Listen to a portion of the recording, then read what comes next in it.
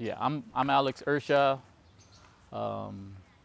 I concentrate right now on Paete Arnis and Calis Illustrissimo, Repetition Original.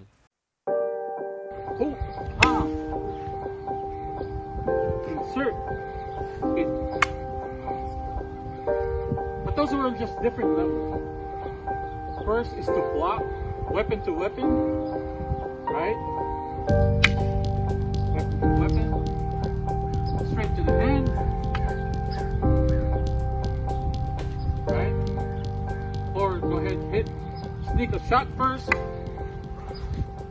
but it's the same move, right?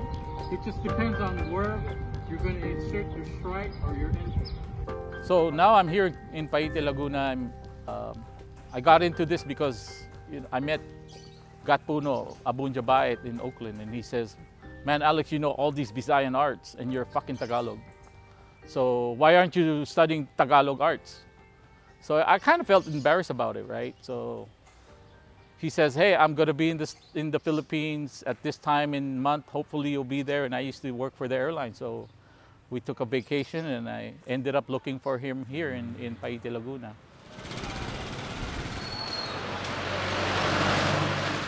Actually, it was the Fiesta too, and he had a training camp. So I got to go meet his students from Florida and all over the United States, and then meet the maestros, and he opened up the door for me. So when he introduced me to his uncle, Tatay Goyo, and then Maestro Doy, Baldemore, and then Cesar Cadang, we call him Maestro Papay. And then the resident grandmaster at that time was Maestro Moody Madrigal. He taught the 12 Pares of Laguna. And so that's how I started. I had 4 maestros who would teach me, and it was fun because, hey, I'm learning about my Tagalog roots.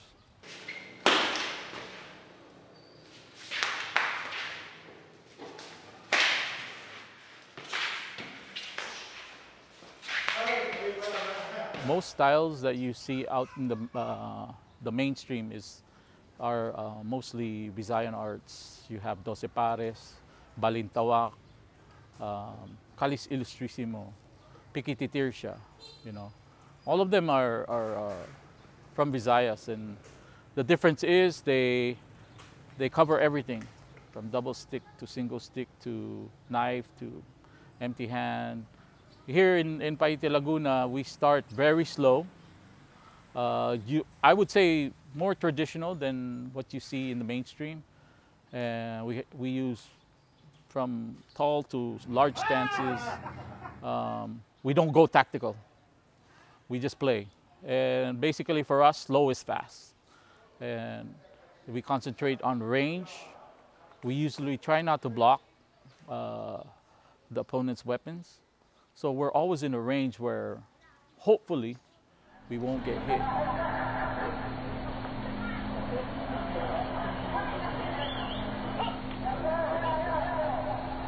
That's the difference. People find our play on the bench uniquely funny, but hey, try it out. Then you'll see. A lot of people make fun of our videos. That's the shame about it, because you guys like to do the fancy stuff and you don't understand what you're doing because it looks fancy. Yeah, you see John Wick do it, right? And then you come to Paete, Laguna, and we move really slow but precise. It's not for everybody. So that's why you don't see a lot of us come over here. I bring my friends from Manila, and some of them came from the States. They appreciate it once they experience it. But if you see it on the stage, people are like, "What the fuck? Why are they so slow? Is that for real? Can you really use it?" And that's why you want to come to Paete, Laguna, meet Maestro Anthony, Maestro Doy.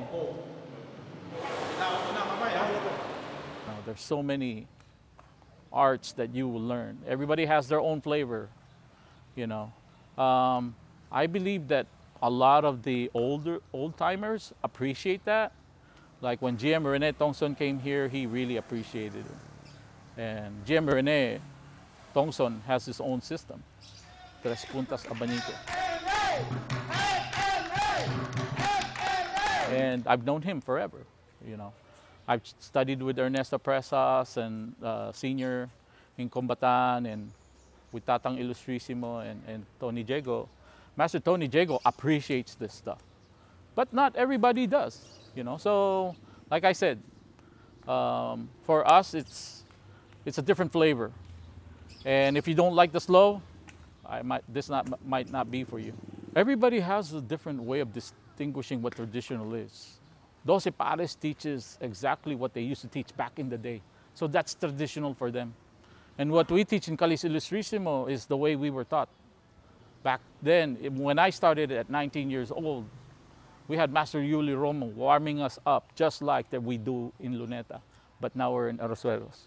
Like I said, that's a different type of tradition, right?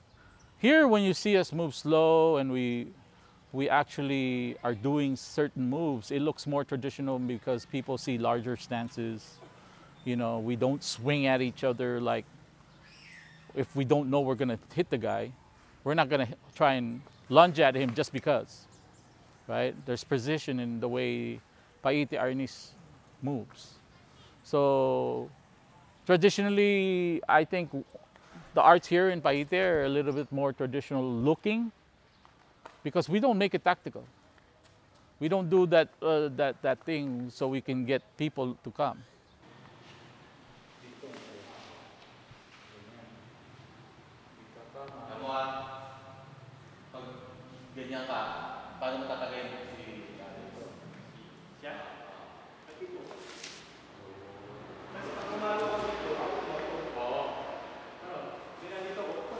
Here, if people don't want to study, it's okay.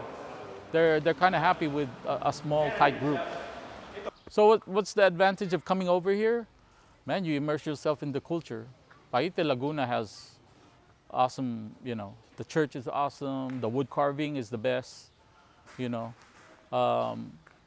There's a certain flavor of coming back to the roots.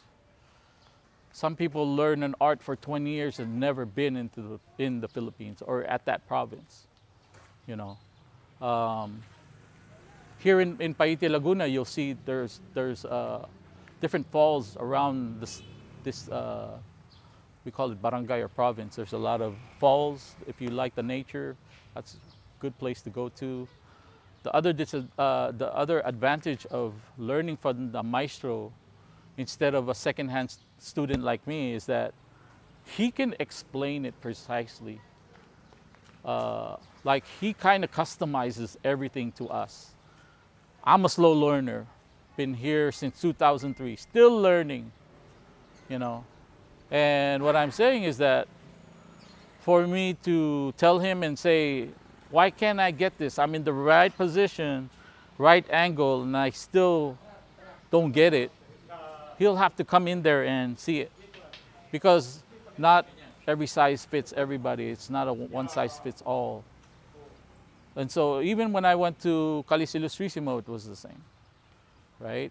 So FMA is good in the Philippines because we put an effort into customizing the learning process. The maestros are really good at that. In the States, if I teach, I'll be right in front, you follow me. Monkey see, monkey do. Okay, over there, no, over here, they look at you and they go, wait a minute, they stand behind you and they check. And once they check that movement, they're like, I don't know, it's not working for you, let me fix that. So sometimes it's that anal, if that's the word for it. They're really OCD, you know, they want to make sure that when you leave, you actually got at least 1 or 2 moves that work for you. So that's the advantage of coming to your roots. And sometimes, you know, when we go back to the States, we have to modify it. It's better if you speak Tagalog because you understand it.